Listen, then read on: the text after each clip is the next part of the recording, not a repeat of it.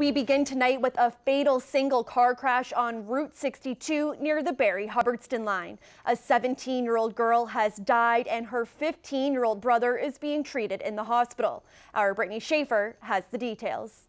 Police describe a horrific scene on Route 62 in Barre. This completely mangled Kia was removed from the roadway this morning. Police say the driver did not survive a serious crash. A motor vehicle was traveling into Barre from the town of Hubbardston and collided sideways with the tree. According to the Worcester County District Attorney Office, 17-year-old Brittany Murch, who was driving the car, died at the scene. Her younger brother Griffin was taken to UMass Memorial Medical Center with serious injuries. There was a 2-hour delay for the school to allow the towns some extra time to keep up with the road conditions. Our DPW was out early this morning treating the roadways.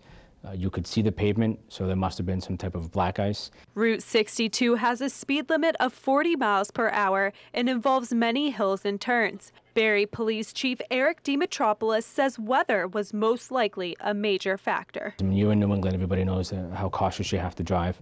So we're quite certain that it's a good chance that the operator was traveling cautiously. Both teens are students at Quabbin Regional High School. Griffin is a freshman and plays football for the school. Brittany was a senior and ran cross country. Sister and a brother, it's just devastating to the family.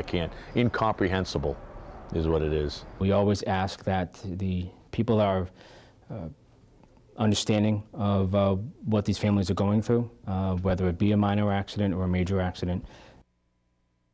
Grief counselors will be available to students and faculty members at Quabbin Regional High School starting tomorrow.